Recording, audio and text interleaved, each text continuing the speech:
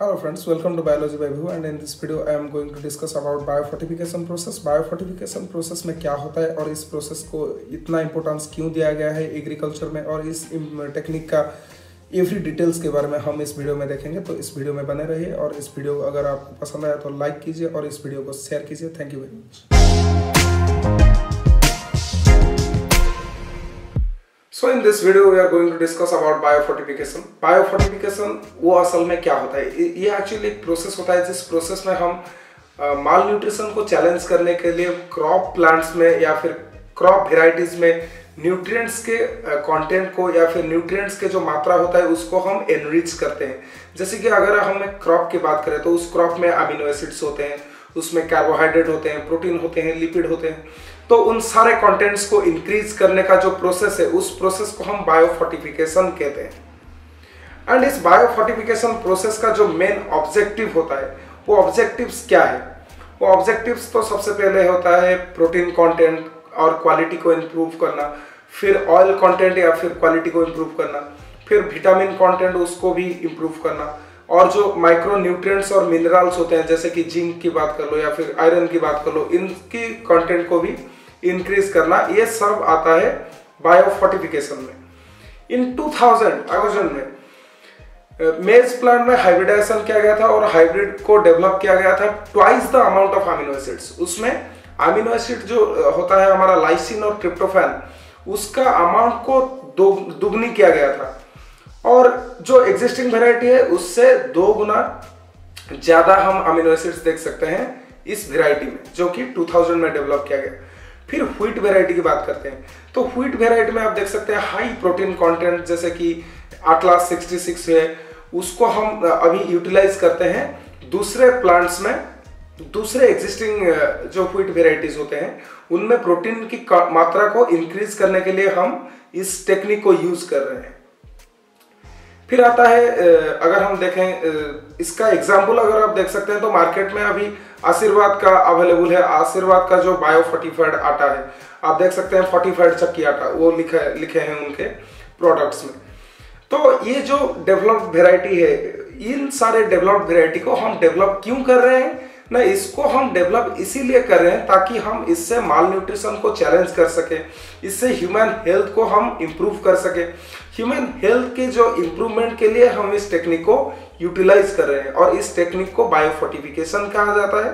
और इस टेक्निक में हमारा जो पहला प्लान है, पहला मिशन है, हमारा पहला मिशन हमेशा यही रहना चाहिए कि हम यहाँ पे फूड की जो क्वालिटी है और इसका जो न्यूट्रिएंट कंटेंट है इसको हम एनरिच करें।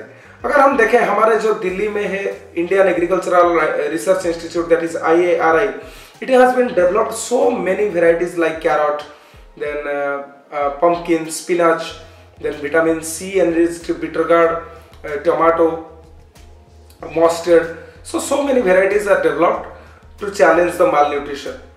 हाँ, अगर हम इंडिया में देखें तो हमारा एक फार्मर साइंटिस्ट जो कि पद्मश्री से भी सम्मानित किए गए हैं जिनका नाम है वो एक गुजराती है, वल्लभ भाई मारवन्य।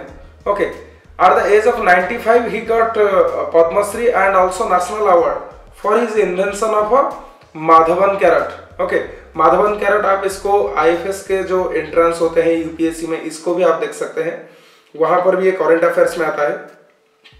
तो उनको 2017 में जो फेस्टिवल ऑफ इनोवेशन होता है वहां पे भी राष्ट्रपति के द्वारा राष्ट्रपति भवन में इनको अवार्ड मिला था, नेशनल अवार्ड भी मिला था और 2019 में इनको पद्मश्री भी मिला था इनका एक्स्ट्रा ऑर्डिनरी वर्क के लिए। तो ये जो फार्मर है इन्होंने 17 साल इन्होंने बिता दी इस तरह का हाइब्रिड को डेवलप करने में, जिसमें क्या है ना बीटा कैरोटीन और आयरन की कंटेंट बहुत ज्यादा है। अगर हम देखें वहां पर बीटा कैरोटीन 277.75 मिलीग्राम पर केजी है और वहां पर अगर हम बात करें आयरन के बारे में तो आयरन वहां पर 276.7 मिलीग्राम पर केजी है। तो उनके मदद से ये जो कैरेट का वेराइटी फॉर्मेशन किया गया है तो इसको भी हम यूटिलाइज कर रहे हैं अभी कैरेट चिप्स बनाने में और डिफरेंट टाइप ऑफ प्रोडक्ट्स बनाने में कैरेट से। तो ये बहुत ही इंपॉर्टेंट टेक्निक बन जाता है डेवलपिंग कंट्रीज के लिए। और डेवलपिंग कंट्रीज में अगर बायोफोर्टिफिकेशन सही तरह से हो पाया तो इस तरह के टेक्निक से हम जो क्रॉप इंप्रूव कर रहे हैं इसको हम एक्सपोर्ट भी करके फॉरेन करेंसीज भी कमा सकते हैं। तो ये बहुत ही एसेंशियल टेक्निक बन जाता है उस एस्पेक्ट से। और यहाँ पर एनसीईआरटी सिलेबस से इसको पिक किया गया है प्लांट ब्रीडिंग के पोर्शन से। सो ये टॉपिक बहुत ही इंपॉर्टेंट बन जाता है नीट की। अगर हम देखें नीट को अगर हम प्रायोरिटी में रखें तो वहाँ पर भी इस तरह का क्वेश्चन आ सकता है। जैसे कि IARI कहाँ पर है, ये क्वेश्चन आ सकता है। तो IARI न्यू दिल्ली में है। और यहाँ पर क्वेश्चन ऐसा भी बन सकता है कि ये जो बायोफोर्टिफिकेशन प्रोसेस है इसको किस तरह से अचीव किया जा सकता है, जैसे कि एग्रोनॉमिकल प्रैक्टिसेस हो गया, फिर कन्वेंशनल प्लांट ब्रीडिंग टेक्निक्स हो गया, और या फिर प्लांट बायोटेक्नोलॉजी हो गया। तो प्लांट बायोटेक्नोलॉजी के मदद से हमने गोल्डन राइस भी डेवलप किया था। आपको गोल्डन राइस के बारे में पता होगा, जिसमें कि जो विटामिन की कंटेंट है वो भी एनरिच किया गया है। तो ये सब बायोफोर्टिफिकेशन के ही एग्जाम्पल्स होते हैं। तो biofortification it is actually a technique, that is a breeding technique. Remember this, biofortification that is a breeding technique. So what is plant breeding and what is hybridisation, उसके ऊपर हम एक दूसरा वीडियो बना सकते हैं। तो let's wait for that. And if you like this video then hit the like button, share the video among your friends, and thank you very much.